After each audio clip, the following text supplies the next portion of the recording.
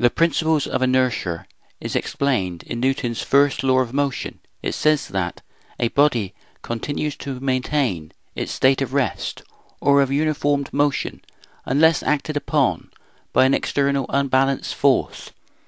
Anyone who has ever held a gyroscope in their hand will have felt inertia in the form of resistance to any change in the axis of rotation.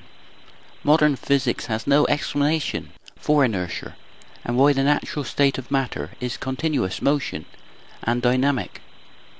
In a new theory called quantum atom theory, the principle of inertia is linked to the same universal and continuous process that forms gravity. If our eyes were more sensitive to the light, we would be able to see this process in the form of everything radiating light waves of electromagnetic radiation continuously.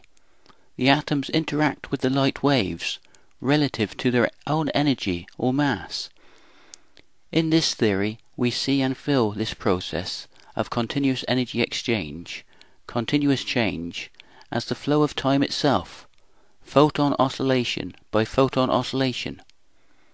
Objects create their own time by slowing up the rate that time flows relative to their energy or mass, forming their own space-time. This imbalance between reference frames will radiate out in the direction of the motion of the object, forming momentum and what we see and feel as inertia. In this theory, the universal force of gravity is formed by the same process. Newton's apple does not fall to the ground because of the downward force of gravity, but because of the upward momentum of electromagnetic radiation or light. Gravity is not a real force at all. Objects just free fall towards the greatest mass or energy because they have the slowest rate or flow of time. This can be seen if we lower the energy in an individual reference frame all the way down to absolute zero. At absolute zero, the force of gravity will disappear. The light photon oscillations or vibrations that form the movement of electric charge and the flow of electromagnetic fields will stop.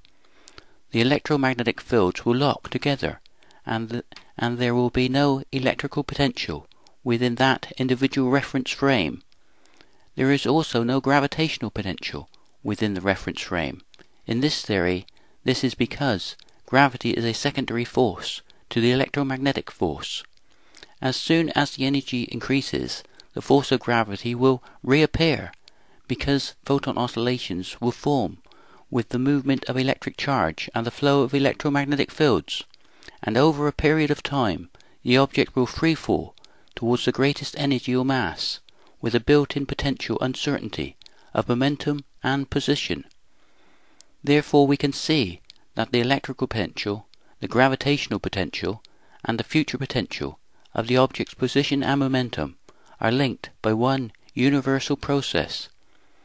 Even when the object is not moving, there is still continuous energy exchange, continuous movement, because of the wave-like nature of space and time.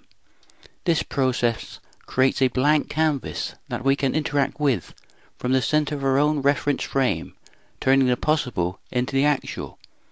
The atoms of the hand and eye will collapse the waves of light into photon energy just like any other object, creating their own future reference frame.